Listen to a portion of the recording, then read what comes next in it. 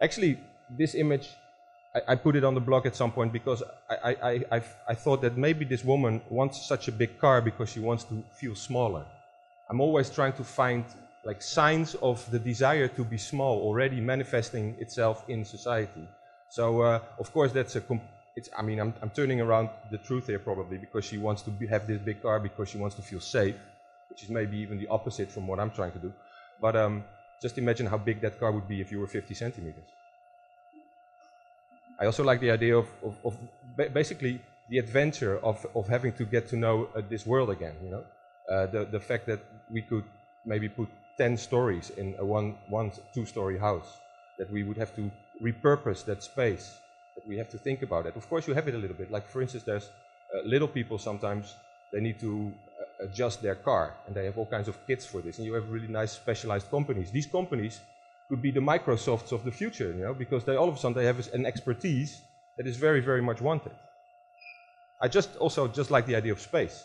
If you have only 140 million people, well, let's say the equivalent, of course there's still 7 billion of them, so they are everywhere, then you would have a lot of space. You could give a lot of space back to the planet, space that it probably needs to kind of, you know, heal itself.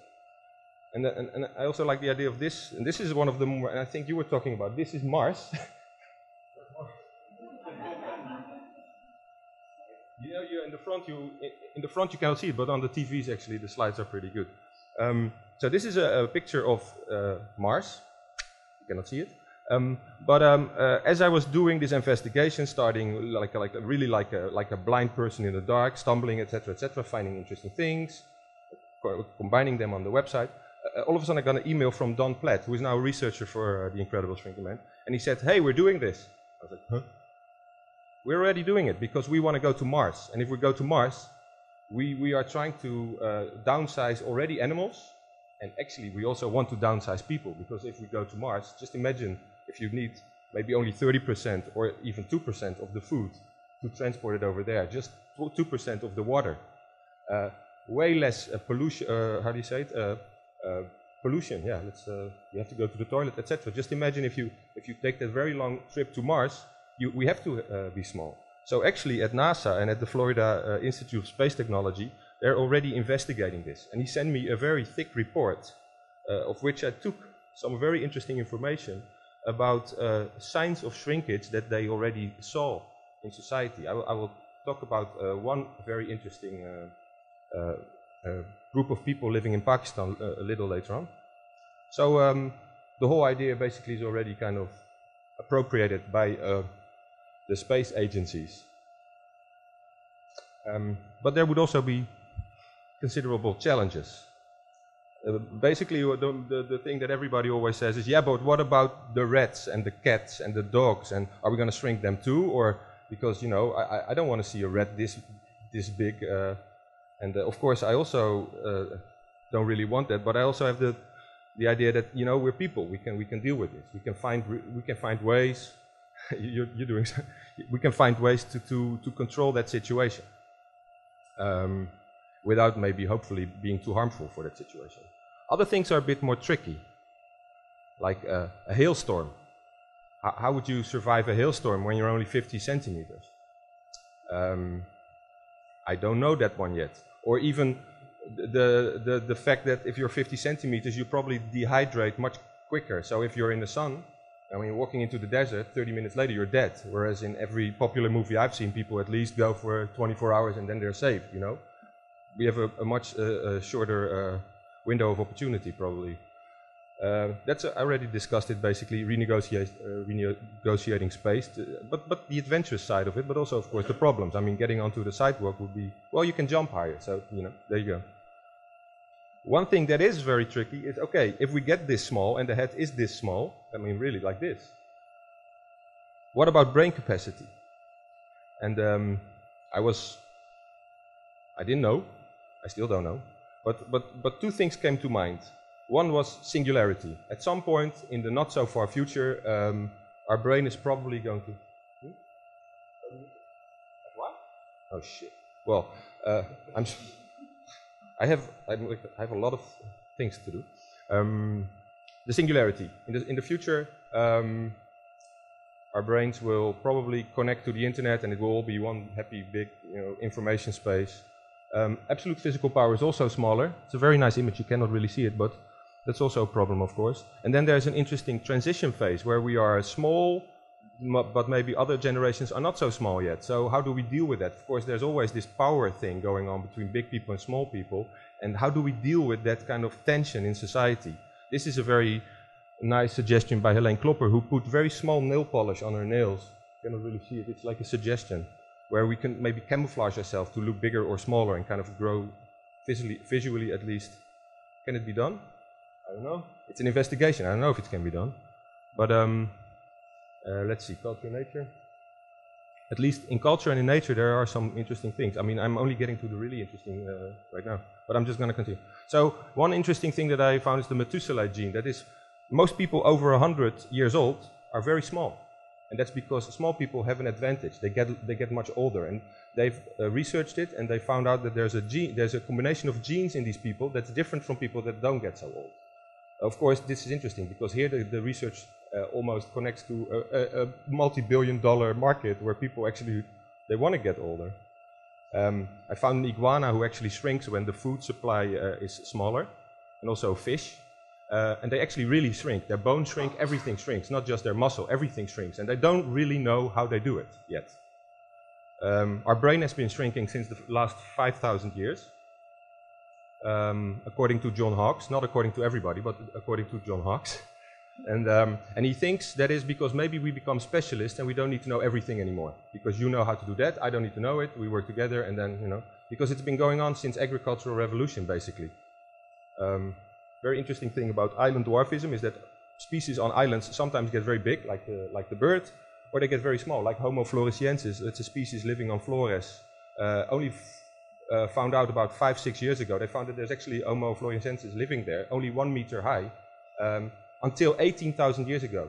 So quite interesting connection. Coming from this, I come to Homo sindiensis, which is, I made that one up.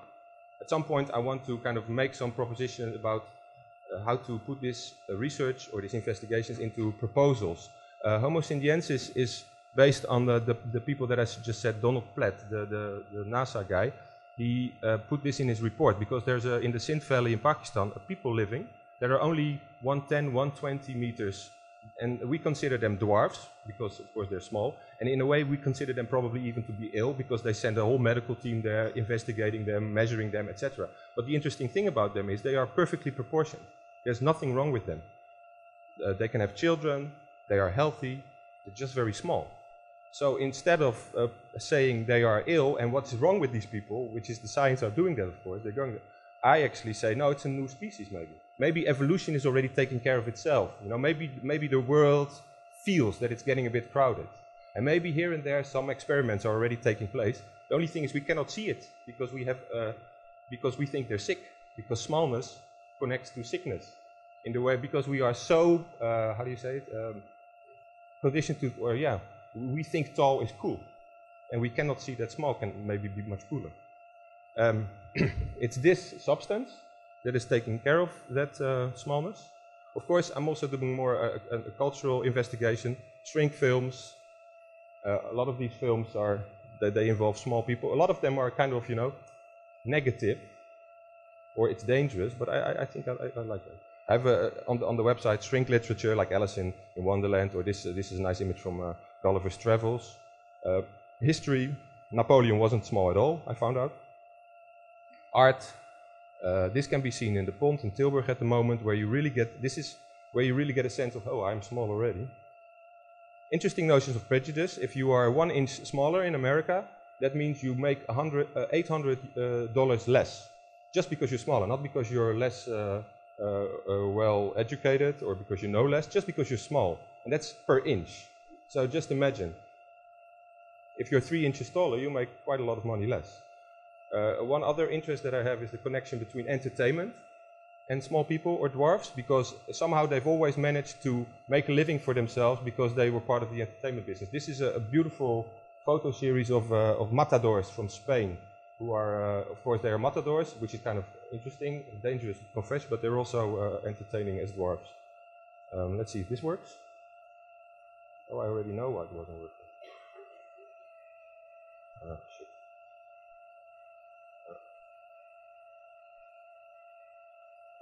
Let's skip that one. It's just a guy shrinking somebody with a shrink beam, because I'm interested in this popular kind of fantasy about shrinking. It's part of our lives. We've read all those books when we were younger. We've seen those films, Honey, I Shrunk the Kids, etc. So it's already kind of part of our thinking, and I want to connect to that thinking. I want to make a kind of abstraction of our desire to maybe shrink or to fantasize about shrinking, which is mostly manifested in microphilia, which is the fantasy about very small women or men, and the other way around is like fantasizing about giantesses, you know, and them crushing you, etc., which is a kind of very strange sexual fantasy subculture.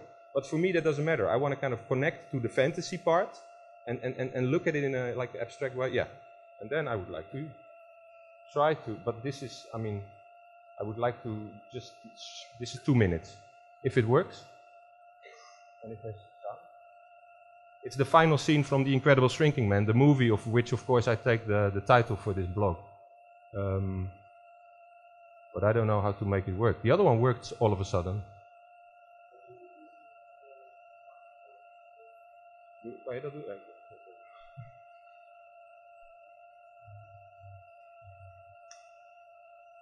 I like to show it because somehow he makes a connection between biology, culture, religion. He sees himself shrinking into oblivion, but all of a sudden the oblivion doesn't become oblivion, but it becomes being part of a bigger whole.